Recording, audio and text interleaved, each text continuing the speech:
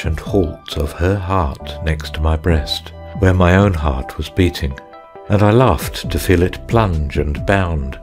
and strange in my blood-swept ears was the sound of the words I kept repeating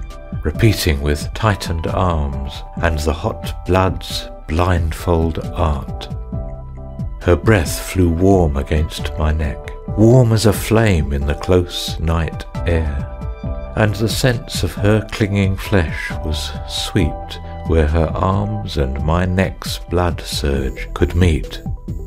Holding her thus, did I care that the black night hid her from me, blotted out every speck? I leaned me forward to find her lips and claim her utterly in a kiss, when the lightning flew across her face, and I saw her, for the flaring space of a second, afraid of the clips of my arms.